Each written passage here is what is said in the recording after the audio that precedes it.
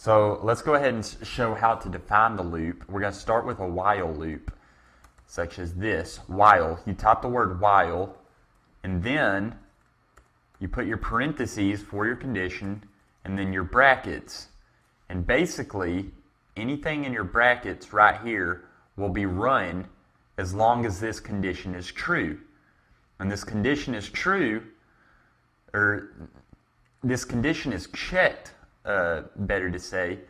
This condition is checked at the beginning of the loop, the code is ran, and then it's checked again. And if it's still true, the code continues to run. So the best way I can say this is, let's go ahead and do it like this. We're going to say int run equals 10, okay? And then we're going to basically say cout run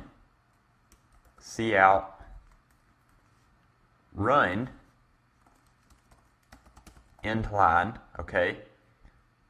And then we'll say run equals run minus 1, okay? And in this loop, for the condition, we're going to say while run is greater than or equal to 0. Remember, we discussed this operator. That means greater than or equal to 0, okay?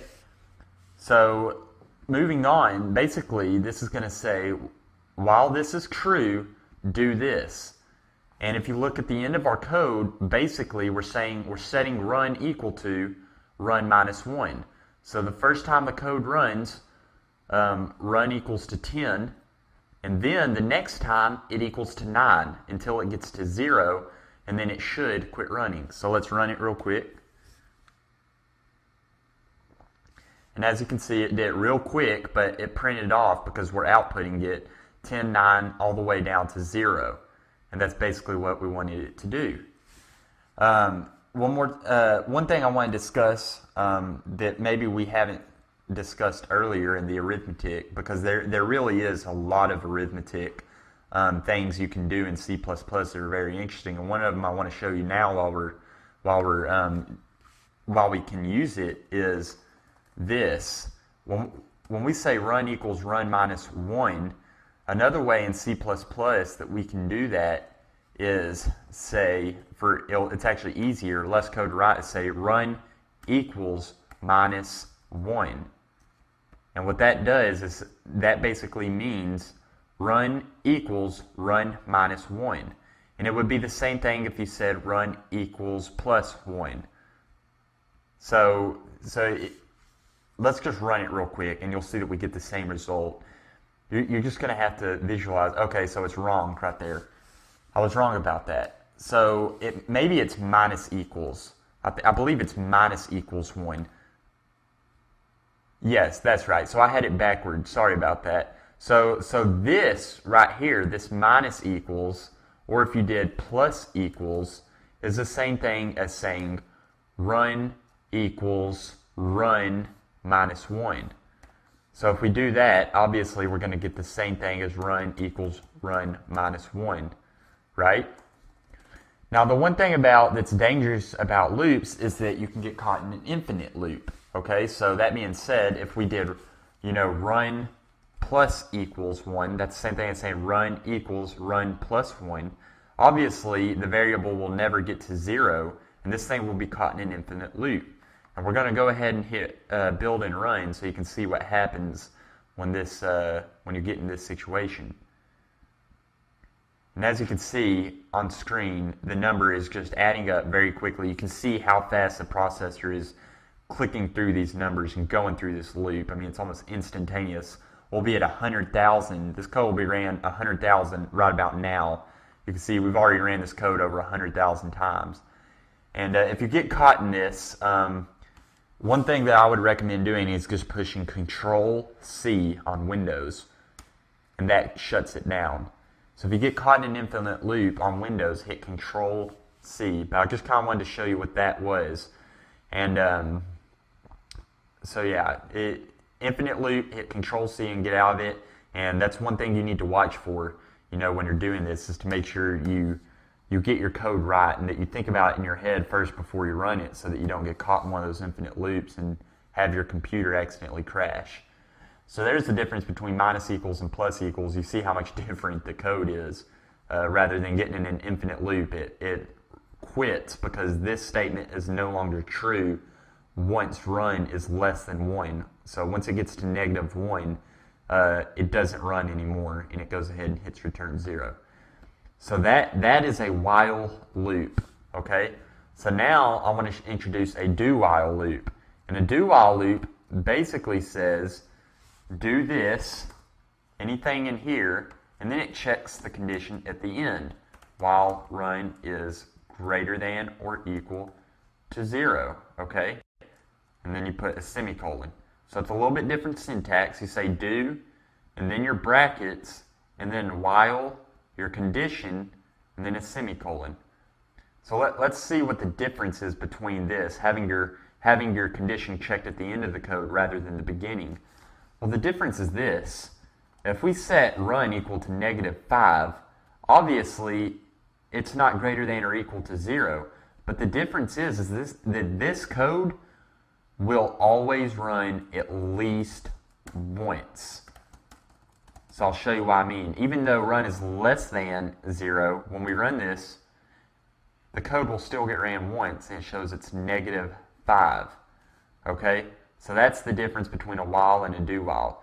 But you can still have the same, you say, well, when would I use that? Well, when we get into more practical examples, you'll see these do while and while loops are used interchangeably depending on the situation. If you want your code to run at least once, no matter what, then obviously a do while is more appropriate than a while loop. But just to kind of show you that we can still get the same result out of this code as a while loop, we're going to go ahead and set run equal to 10, leave our condition as the same, and then say run minus equals 1. And we should get the same result as before, 10 all the way down through 0. The way a for loops works, you're going to go ahead and set it up the same. You're going to say for your condition and then the brackets, just as you would a while loop or an if statement. You just proceed it, before the condition is where you write for. So the confusing part to many people is the condition inside the for loop and how it works. And I'm going to go ahead and explain it to y'all, but first I'm going to set up a variable. We'll call it value, and we'll say equal. Actually, the way we're going to do it is, we'll say value equals 0. Okay, we're going to set value equal to 0. And then here in the for loop, we're going to declare an integer called index, and we're going to set it equal to 0. Okay, and then put a semicolon. Now just stick with me for a second, because I know right now you're thinking, what, that right there, you're declaring something in a condition. Well, this is not the whole condition. This is only 1/3 of the condition. So after you declare your variable int index equals to 0, we're going to say index less than 10, and then we'll say index plus plus. Now I want you to sit here and breathe this in for a second, because I know it looks complicated, especially if this is your first time ever looking at a for loop. So basically what we're doing in this for loop, we're declaring index as a variable and setting it equal to 0, okay? And then we're saying this right here is basically our condition, is what I would call the condition aside from these other two. This middle part says do this while loop as long as index is less than 10. And then this third part is what I like to call the incremental part of the for loop. This is how much you want to increment each time the loop runs the variable that you're testing, index.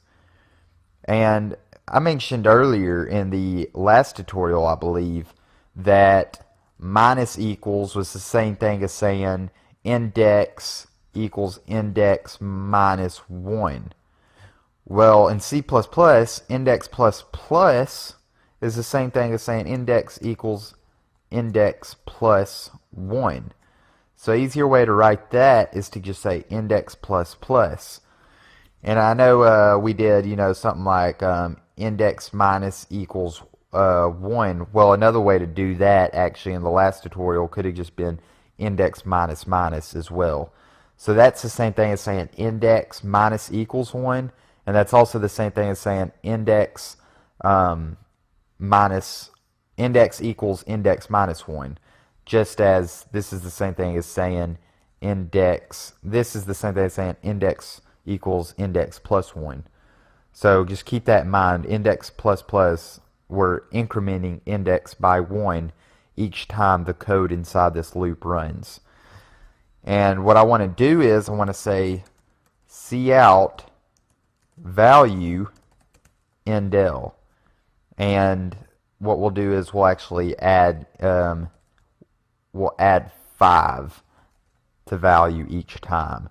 So if we run this, you'll see we get 0, 5, 10, all the way up to 45 because this code is ran all the way until index equals 10, and each time this for loop is ran, index is getting incremented by 1.